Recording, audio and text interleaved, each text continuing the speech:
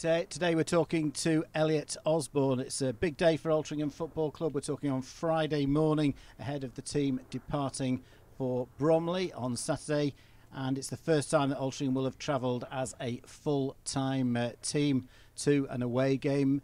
Elliot, big day for the football club, and because we are now full time, we're setting off at lunchtime, whereas normally we'd be setting off around about 6 o'clock in the evening, and that's quite a different experience for a player. Yeah, definitely. I think it does make a massive difference. I remember last year when we played Southend away and we left at something like 5 o'clock, and we ended up getting there about 12 o'clock at night, and it does make a massive difference in terms of eating and being able to get there, doing a stretch, stuff like having a little walkabout and not getting to bed at stupid o'clock.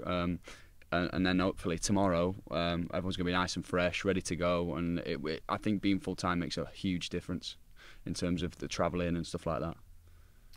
And in terms of your time at Altrincham Football Club, you joined right at the start of the year, and you've been pretty well and ever-present. I can't remember you being on the bench at all. I think you've started every game you've been available for, and so far so good. Yeah, I think so. I think obviously last year when I came in, the team weren't doing so well.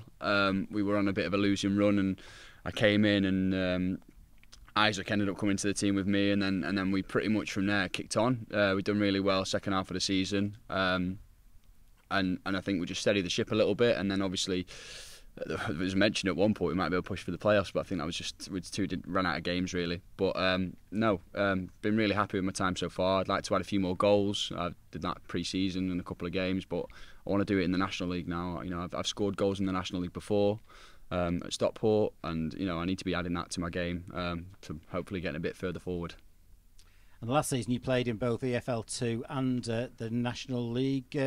What was your assessment of the National League coming back into it? I think there is slight differences. You know, there is a step up, but you know the players that we've got and the leagues, there isn't that much in between. It's just the consistency on doing it on a weekly thing, and that's probably the main difference. I don't think it's the players. Like you see, we've got players in our team that should be in the league, could be in the league, and most probably will go into the league. And it's just about keeping your consistency and maintaining that level of professionalism.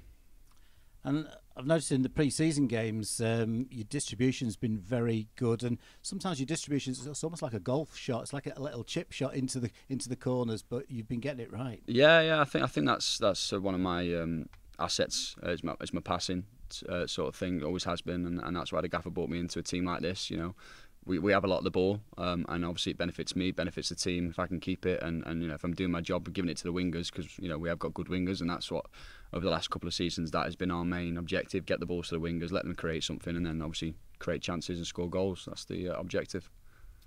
You mentioned your partnership with Isaac Marriott, which has gone really well. It's a big blow to lose Isaac. But Josh Lundstrom coming in and signing the close season, a high quality player. So we're really strong in this department. Yeah. I think obviously it's a massive blow to lose Isaac. You know, his energy, and it's nice to have someone in there who wants to run around as much as he does. But Josh does that as well, and obviously Josh has experience at a higher level, and he's still young. He's got legs, and I think the gaffer was toying with playing a 4-3-3 pre-season because he didn't want to leave any of those three midfielders out. And I think obviously having lost Isaac, we've had to revert back to a 4-2-3-1, which isn't a problem because we're used to that. A lot of the players who've played in this shape enjoy that shape.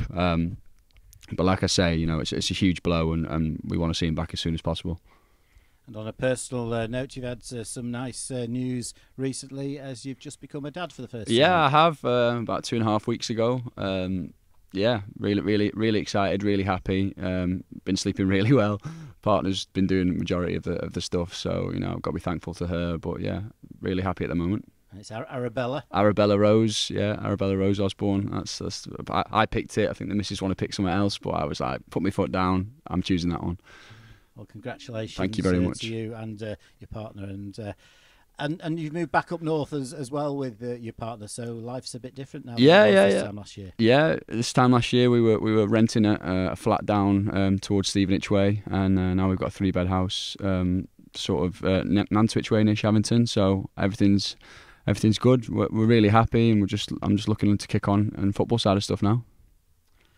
Saturday, Bromley away. Ironically, it was our last away trip as well on the final midweek of last season when we drew 1-1 with a late goal from Dan Mooney. So a team that we know quite well and always a difficult team to play against, Bromley. Yeah, I find when you always go to a place like that on AstroTurf and they're used to play on there, and we trained on there last year, so when we went down and we gave them a good game at their place. They've got a big team, we know that, but tomorrow's going to be hot. We're good with the ball. You know, if we can move the ball around on a, I don't think it's the best surface because it's one of them Astros that have been used a lot, but if we can move the ball around, get them running, I fancy us away at Bromley tomorrow.